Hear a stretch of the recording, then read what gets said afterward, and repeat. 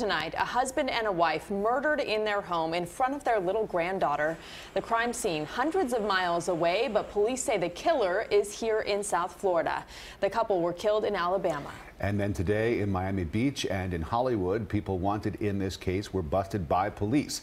CBS 4's Hank Tester live in West Miami-Dade, where one of those suspects is being held tonight. Hank.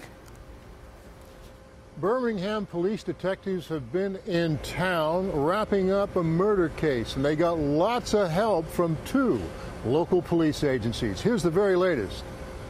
A little girl found wandering in the street in East Birmingham. She has blood-stained clothes, says her grandparents are dead. Police are called. They go into the home and find 67-year-old Mary Holt and 68-year-old Steve Holt, homicide victims. Birmingham police send detectives to South Florida, where there was an arrest in the case. Okay, we got it. It's a stolen car from Alabama.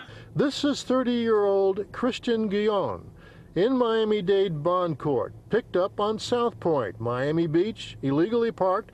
License plate comes back to the murdered Alabama grandparents. She tells the beach police officer it was her friend's car, and in situations like this, her father told her to keep her mouth shut.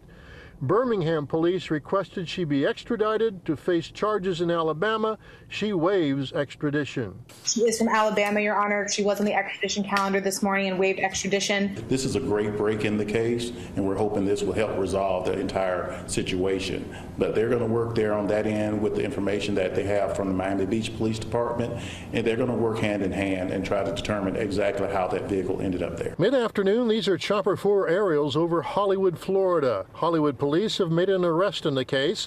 These are pictures over Roosevelt and Dixie Highway.